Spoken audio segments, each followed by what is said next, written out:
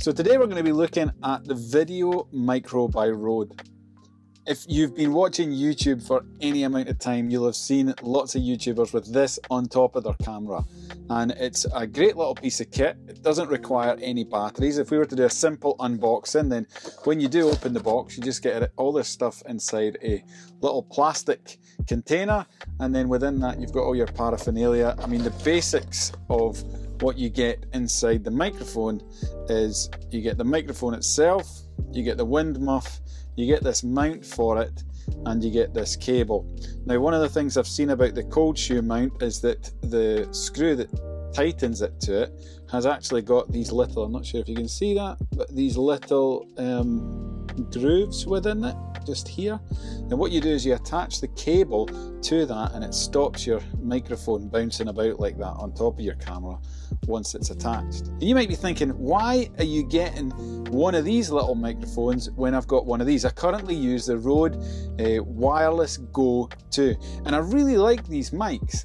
They're amazing. They come with two transmitters that attach to one receiver, and with that it runs wirelessly. They're great if you're doing even interview stuff like I do with some of my work, where you give one person one of the receivers and the other, and you end up being able to interview, and it all goes directly into the camera. One of the things about these is it's really good in the wind. So you get these wind muffs that attach to these dead cat things that actually work, where they go in almost like a, you know, like a bayonet light bulb, where you attach it and it stays on, it doesn't come off.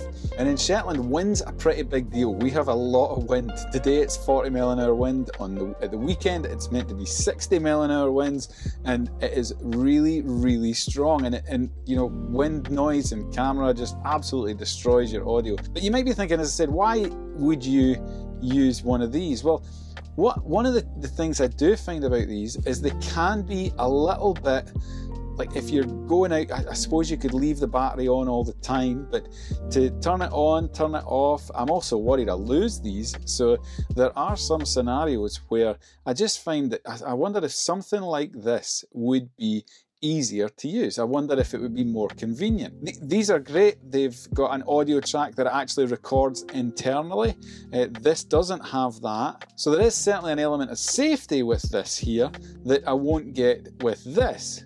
But still, I feel the convenience factor might be good with this. And I saw it on special offer on Amazon the other day for $39.99, and I had a £30 Amazon gift voucher. So we're going to go down to the beach and see how this works in the Shetland wind. You can come, but you're not allowed to eat sheep poo, okay? Happy? Gonna go to the beach.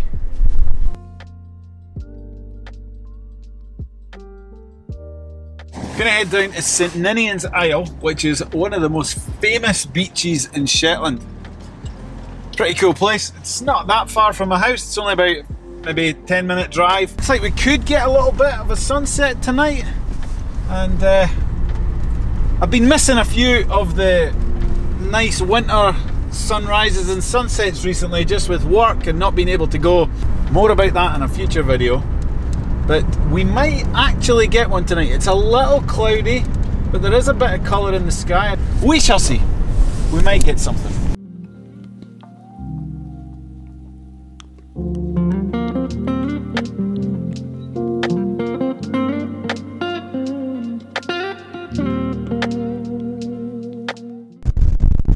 This is Ninian style. Test out this microphone to see how it works. And that's where this fell apart.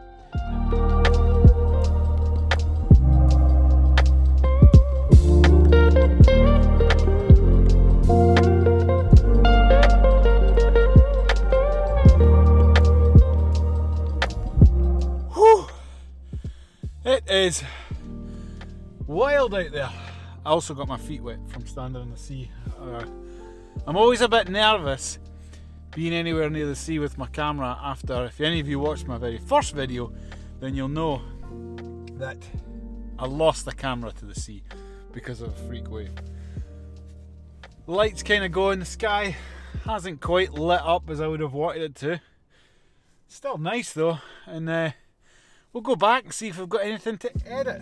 We'll also find out how the audio's been through this, because it has certainly, the wind will have tested whether or not this is good.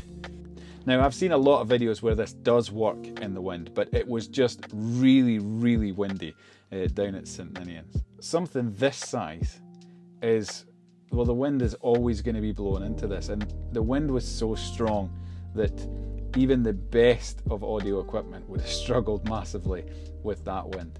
And so I think there are some scenarios where this is better than this. However, I still think for convenience, and from what I've tried and testing this on my own, this is still amazing. Anyway, when we were down at St Ninian's, I did manage to get a couple of pictures. I wasn't overly happy. The wind and the sand whipping up with the wind was absolutely battering my face. So I wasn't there for too long. And plus the sun disappeared and it never really lit up the sky as I wanted. But here's one of the photos that I took, and we're going to edit that just now.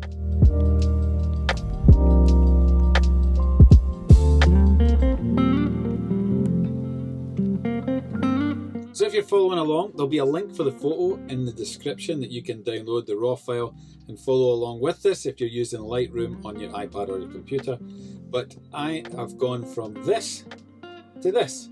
As you can see, what I've done is I've taken a road and made that into a leading line that leads down to St Ninian's Beach, and you've got the sunset in the background with the rocks of St Ninian's that you can see there.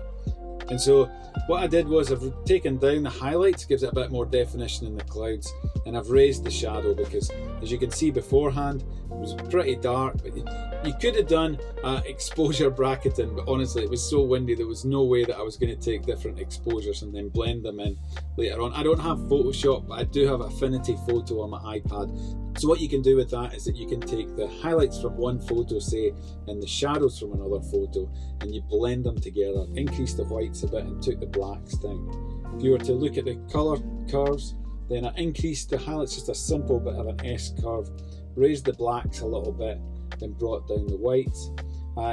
Boosted the reds just because I thought that gave it a little bit more of a purpley feel to it.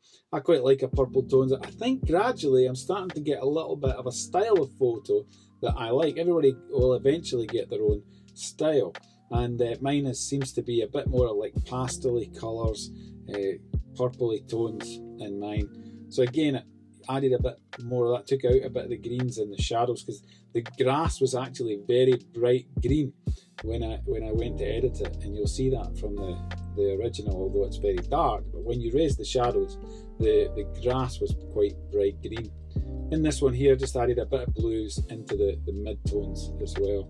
Going down to the colour, I again added a little bit more magenta into the image and added a little bit of vibrance, brought down the saturation a little bit. The colours, I changed the orange hue a bit more red, and I took the greens down a little bit away from the kind of aqua colours, and that's really it. I didn't really do anything else to that.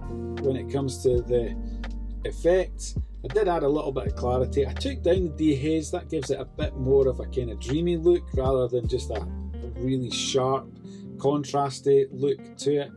And I gave the image, I always give an image a little bit of a vignette. I think it draws your eye into the middle. When it comes to detail, I masked it quite a lot because I didn't want to sharpen every single part, but you just wanted a bit of detail on the edges. So by masking that, I'll show you what I did. It was at 86. So as you can see, I have just added sharpening to just these edges here. I think that gives it a bit more definition in the right place. Didn't really need any noise taken out of it or anything like that. And that's all I did to this photo. St Ninian's is a stunning place. I'm going to go back there when it's a little less windy. I'd recommend this. It's a great little microphone. I'd also recommend this one. Rode stuff is really good. I suppose it depends on what your needs are. If you're going to be out vlogging and you want to just talk to a microphone and it's not 40 mph winds, this is certainly more convenient. I'd give that a try. However, if you're going to be doing other stuff, if you're using a lens that's a bit more telephoto, then you certainly can't use that mic. And if it's windy, I would recommend one of these. Or if you want a safety buffer, or if you're doing an interview, this one has a lot more use cases. But just for simply vlogging, give this a bash. on Amazon, and special offer just now at $39.99. And if you get a £30 gift voucher from somebody nice like I did, then you'll be able to pick one up for pretty cheap too. Anyway, I'll see you next time on Shetland in 360. Have a great week.